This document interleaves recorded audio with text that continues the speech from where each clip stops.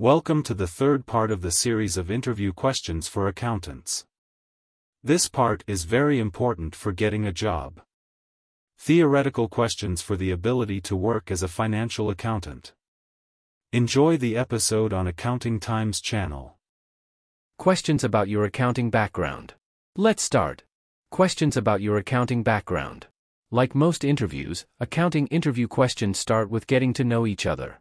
You'll likely get an overview of the role and the company and some details about the interviewer's background in their position. 1. Tell me about yourself.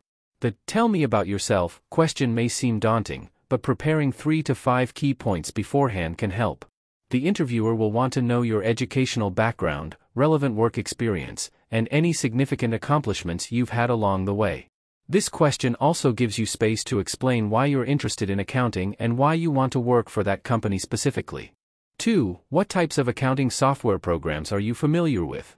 If you know that the company uses specific accounting software that you've never used, focus instead on the software you know and your confidence in those skills being transferable. Never lie about your level of familiarity, though. 3. Describe an accounting process you've developed or improved. This may be a challenging question to answer if you're early in your career. However, the interviewer wants to see that you have critical thinking skills and are open to innovating established practices.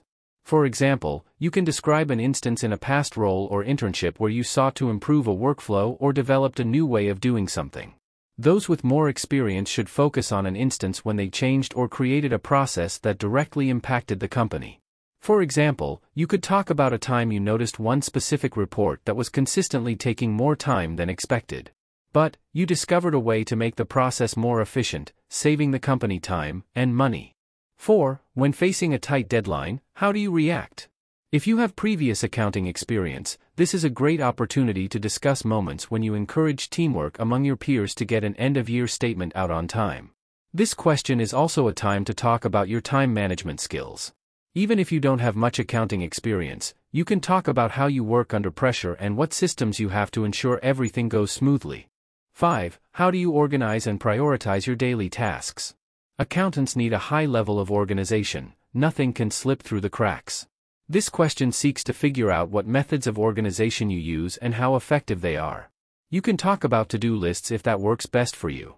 Additionally, if you have experience as an accountant, you can explain how you split your time between clients, accounting procedures, and working with your team. 6. Do you have your CPA?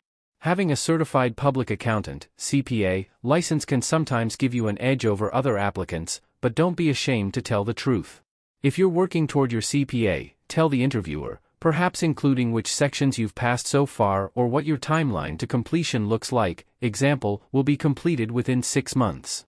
The CPA license isn't the only certification you can mention, though. Other relevant accolades, like Certified Management Accountant (CMA), or Chartered Financial Analyst (CFA) certifications, can also boost your application depending on your accounting career path.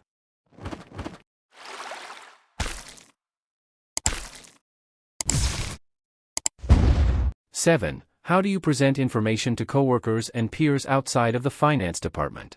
This question aims to see how well you can communicate complex information to people unfamiliar with the jargon of accounting. One way to answer this is to describe a specific situation where you used storytelling skills and visual aids to explain a new procedure to managers in a different department. You can also list off skills and tips you use when communicating with people outside of the finance team, like using PowerPoints and infographics, avoiding too many facts and figures. Thank you for watching. If you liked the episode, like and share and subscribe to the channel to follow the fourth part.